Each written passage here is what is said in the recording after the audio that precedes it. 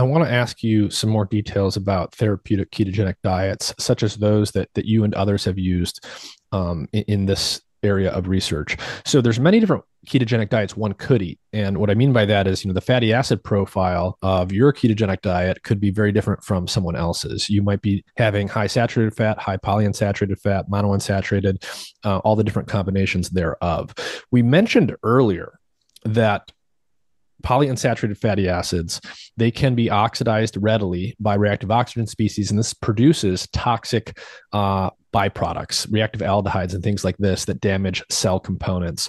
And we alluded to some other work that's been done related to that stuff. When you guys use a therapeutic ketogenic diet, what are the specific fatty acid profiles that you use, and what's important to think about here in terms of fatty acid composition from saturated to more unsaturated fats?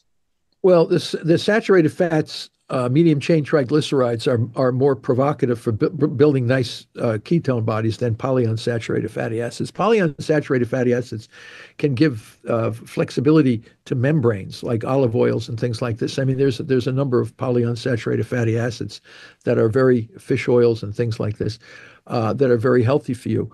But to make ketones, and the answer is we use medium chain triglycerides, avocados.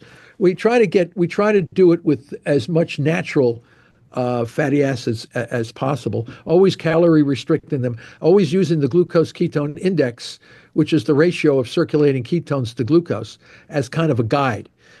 So people say we use the GKI more to know what zone you're in, as opposed to the types of fatty acids that you are consuming.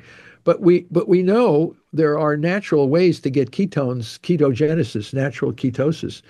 You're mobilizing the fats predominantly out of your adipocytes. But at the same time, if you take in a diet with medium chain triglycerides, whether it comes from a plant or an animal, you'll produce better all natural ketone bodies. And again, it should be done under low glucose, because the lower the glucose, the more the need for the body to make ketones from the liver.